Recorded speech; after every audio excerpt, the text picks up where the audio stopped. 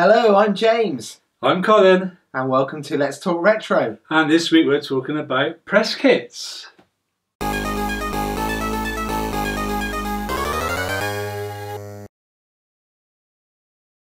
So Colin, I know you've been collecting press kits since last summer. What exactly is a press kit for those who don't know? Yeah, well, I'll tell you. Take a look at this. So yes, what is a press kit? Well, it's probably exactly what you think it is. A kit that is sent out by games companies or games publishers pre-release to members of the press or media such as games magazines, newspapers, or maybe TV shows that are planning on doing a review or a feature on a game. A good press kit should include a copy of the game or at least a demo of the game so that it can be tried out. And secondly, a press disc or a USB memory stick which contains some high-res screenshots, box art, and possibly concept art of the game, as well as some text files which give any relevant information. Press kits can also then include some other cool items like this Batarang that came with possibly the most extravagant press kit to date, the press kit for Batman Arkham Origins, and in the middle of the Batarang is an LCD display that actually plays the trailer for the game. Very cool. Once all the items of a press kit have been put together, they are usually boxed or put into some sort of creative packaging. For example, the press kit for Uncharted 2 was wrapped in a dirty looking envelope made of material, and Until Dawn's came in a grubby looking beat up tin. Here are some other examples of press kits.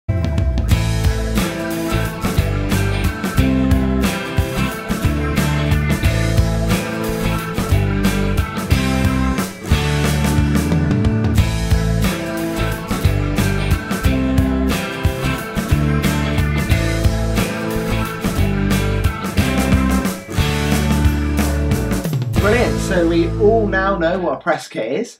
Yeah, probably exactly what you thought it was. But yeah, we're all on the same page now, or at least hopefully we are. Yeah. And where do you get these press kits from if you want to start collecting them? Well, obviously the main place and the obvious place is eBay. Obviously you can get most things on eBay these days, and if you go on eBay and you type in press kit and then click on video games as your category, then it'll come up. It's not a huge amount on there, normally a couple of pages. I also noticed that mainly it seems to be Sony that do these press kits. Okay. I heard that recently that a lot of games companies and publishers are starting to not do so many because they can't afford to do it. So, but there's very rarely do you see an Xbox press kit or Microsoft, or it seems to be mainly Sony these days. So I don't know why that is particularly, but that's the way it is. So maybe social media has changed that a bit. Maybe, yeah. Yeah. So they're on eBay, and you see a lot of PS4 ones, so I say, because Sony seem to be the main people that are doing them, and they go quite expensive. Some of them up to about 200 quid for like Uncharted and The Last of Us and stuff like that. They're big kits. They've got a lot in them. Often, good value for money. They're collectible. That's where the money comes in, and they're worth what someone's willing to pay for them. Like most things are collectible. But again, the other place you could get them if you've got someone that works for a magazine or TV that gets them, and they can pass them on to you. I know there's a guy on Instagram who I've talked to quite a lot. And in fact, I've been meaning to say about Instagram for a while. If you're not on Instagram, there's a good following of retro gamers on there that are all talking about retro games and showing their collections. So if you're not on Instagram, you need to get on there. That's the place to be if you ask me. And if you go on there, don't forget to check us out. Let's Talk Retro, of course. But yeah, this guy on Instagram, he was doing, I think it was Saturday mornings, he used to do press kit Saturday or something like that. And he used to show his latest press kit, and he's got a lot of them, and he's worth checking out. I'll put his link in the description to his Instagram page, and he's got an amazing collection as well. Some people on Instagram, they've got amazing collections when you see them all pictured and on one page. Wow. So, but yeah, if you've got someone in the press that can pass them on to you at a cheap price or for free again, obviously that's great. Or the other way you could try and do it is if you work for the media, or if you can try and blag it that you're in the media, is to try and get on someone's press kit list where they'll send them out to you. But chances of doing that, I think they say it's pretty hard to get on there. You have to prove that you are really someone in the media and you're part of the press to actually get one. But yeah, so do you want to have a look at the, I've not got a huge amount, but do you want to have a look at the press kits I've collected so far? Yeah, let's rattle through some. Yeah, let's take a look at them then. So, press kit number 1. So I'll do the PlayStation 2 ones first. Okay. And this is press kit number 1, and it's for Formula 1 2001. Right. So going back a little while. What year was that then? Right. So this one comes in it's got like a plastic sort of sleeve, what it's actually in, and so I just take this out, so it slides out. That easily. You're looking at me like that. Right, so there we go, that's it. The actual press kit. And the thing I like about this one is it's actually riveted there. Okay. And then it fans out. Right. So, wow. I don't know whether they can see that, but we'll get some pictures up. But so as it fans out, the first thing you get is some pictures of Formula 1 cars. Is that pictures from the game or? No, it's just random pictures. Yeah. I think probably from the I don't know whether from the 2001 season. Show the people. It's a bit. So yeah, some pictures that we can make that out. We'll probably get a better photo anyway. And then as you go through, probably all important moments. You have some text, so like the history of Formula 1 on the next sort of. These are sort of clear. Almost like overhead projection sort of style things. I don't know whether they'd work on the overhead projection. And then you've got Formula 1 2001 and it's a DVD-ROM. So is there anything on the disc that says that's a test one? Well, this one just says, this one just down the bottom there says the game. Anything on the disc? Not particularly, no. Not on this one. Nothing that says don't sell. Just wasn't sure with these press kits whether they do plaster all over the disc, like preview copy, not for resale and things like that. So you've got the game. So obviously you can play the game and see what the game's like, and then you have a DVD, which is the official review of the 2000 FIA Formula 1 World Championship. Okay. So obviously it's going to give them a lot more background if you're writing a review on it, if you're not into Formula 1. So you'll get to pick up a few more things about that. And then lastly you've got the press disc, which so there's 3 discs in total. Yeah, and the press disc obviously has got like some high definition pictures and text and all the rest of it on it. Brilliant. So there's some media on there that if you say you work for Games Master magazine or whatever, then you can use the images or whatever from there for your review or for your advert. Yeah, so that's the first one. That's for Formula 1 2001. And following on nicely from that, again obviously staying on the PlayStation 2, we have Formula 1 2002. And the thing they've done about this one is quite clever, is made it look like a pit board. So it's just like the sort of pit board you see them holding up at the pits as the cars go flying by, sort of thing. And obviously it says Formula 1 2002. And that's like the sort of slip sort of case part to this one. And if you take it out, you have nice sort of checkered flag thing on the first page, and then as you open this up, hey, look at that! You've got sort of like a bit of text about. Well, it's got the controls of the games, yeah. Oh, in all different languages, so that makes sense, and they can send this out all over the world, place, yeah. And then you've got your press disc again with pictures and text background about the game, and then the actual disc with the game on. So is that the exact? I guess that's the final game. It's not. I presume so. So that's what it says on this one. Does it say anything? It's not a beta or. No, of course. Just says promo only, not for resale on the top. Oh, okay. So I must admit, I've not actually played it to find out. Press disc on it. Press disc, yeah. That's cool. And then you've got another sort of. There's nothing to say how many they made then of these. No, there isn't. No, I don't know. So they don't number them. I presume no. I presume they're fairly limited, but you know. So that's the Formula 1 2002, and then this one's probably one of my favourite ones, and this one's for World Rally Championship 3. Okay, so racing games so far. Hey, I like the front of that. So that's what's cool about this one. Yeah, you've got like a tyre. It's like a tyre tread. I don't know where the camera will pick that up, but we'll get some pictures. Yeah, can you see that? Nice little metal border. Hey, that's cool. So it's presented quite nice in this folder. So let's say it's the nice tyre tread on the front there. Then you open it up and you've got your press disc again. Wow. And then a demo disc this time. So this one's obviously a demo of the game rather than the full full working game. And then over this side you have, which was been like the little leaflet, sort of like showing you more of the front of the game. Yeah, it shows you the box. So the box artwork. And then some screenshots and stuff on the back. So that's pretty cool. Yeah, and then the last thing in this one is again a DVD of World Rally Championship 2002 reloaded. So it's like so it's all the action from the 2002 FIA World Rally Championship season. So that's sealed. So I mean, it's a DVD. So if they didn't know much about the Rally Championships, they could check it out on the DVD before writing their review. Wow.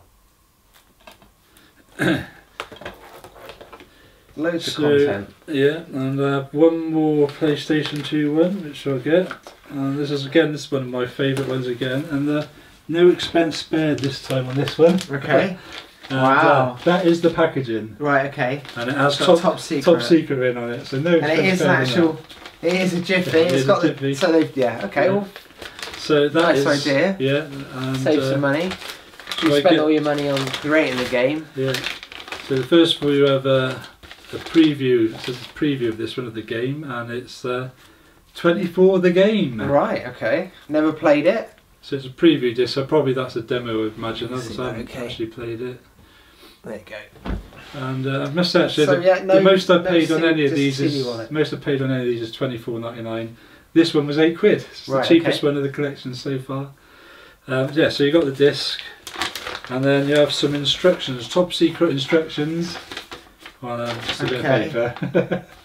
Again, standard copy of paper. It says for attention of all active CTU field agents. Okay, that's it says username is first name and password is 24 the game. It says to begin your mission, click on the executable file 24 press kit max/PC. Now what they're on about, there must be an executionable file, and this is the coolest thing in the actual press kit. You've got this sort of leather or PVC style sort of little wallet. Okay. And then you've got an actual card for Agent Jack Bureau. Brilliant. So it's like an identity card. Yeah, but it's actually got a USB. It's actually a USB stick. It's got a USB. There's the back. Plug in it. You can plug it into your computer. Hey, look at that. And then you can access all the files on there, the images and files to do with the game. It gives you all the background information. Oh look. Look at that little tiny cable. So that's pretty cool. That was only £8. I recently picked that up on eBay, and the guy had 10 of them. So I think there's still some available on eBay now if anyone's interested. Jack Bauer. But yeah, it's nice if you're like the show or the games, then it's worth picking up. Never knew anything like this existed. So we're moving on to PSP. I've got 2 PSP kits. This first one's not much. I think this one cost me about £12, £12.99, and it's Daxter. And you just open this one up. It's just a little cardboard sleeve, and you got your press disc again there with all your information and your images on, and then the UMD. And the UMD says on this, promo only, not for resale. And it's just stuck in there in like a little wallet which you can take out and then play it. So brilliant. I've never played the game. Is it any good? No, I've never played actually. I've never tried this one. It's something on my list of things to get around to doing. I've got so many games to play and so little time to actually get around to playing them. So, but yeah, so it's quite colourful, even though relatively small as far as press kits will go. But, yeah, so that's quite nice.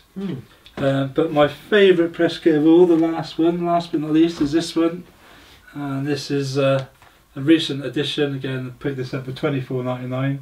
Again, I think the guy had about 10 of them for sale, so there might be some still available if anyone's interested. And it's for Tekken, King Iron Fist Tournament on the PSP. And this is like a survival kit. This has come packaged as. And yeah, it just opens up. I didn't even know Tekken was on the PSP. I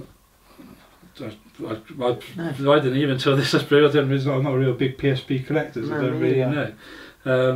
So when you open this up, you've got your UMD again. It says it says pre-production, not for resale. So whether it's a full game or not, I'm not sure. So I haven't tried it.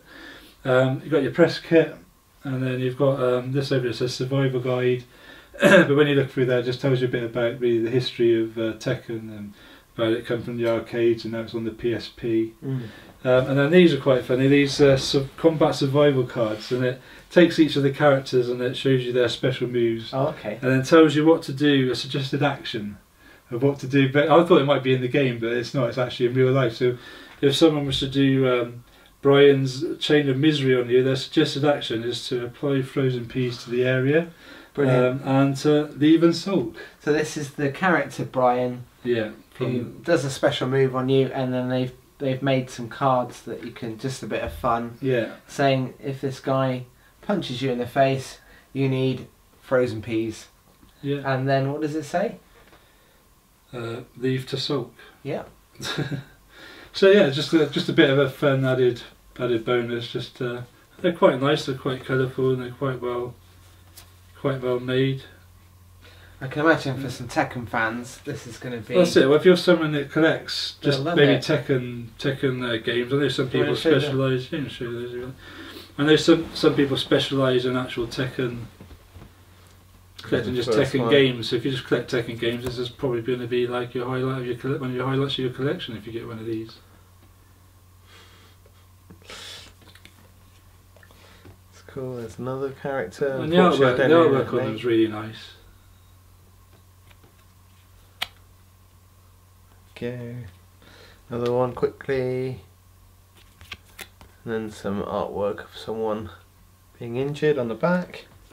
So yeah, that's basically all the press kits I have at the moment. Maybe I shall be I'll be trying to add some as we go. You know, keeping it retro, keeping to the retro ones. Not really interested in the PS4 ones and things like that. But yeah, maybe a few months down the line we might be doing another video of a few more that I picked up.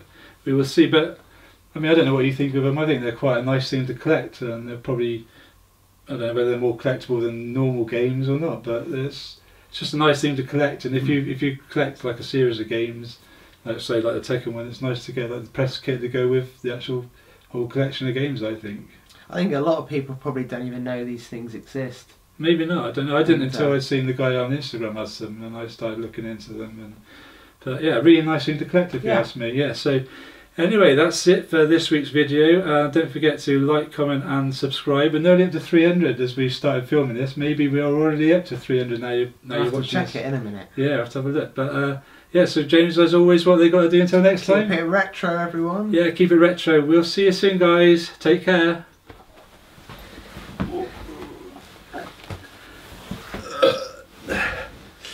On the end. Ooh, yeah. Gonna light some armpit. Yeah. So, press kit number 1. Don't forget to hit the subscribe button to keep up to date with all our new videos.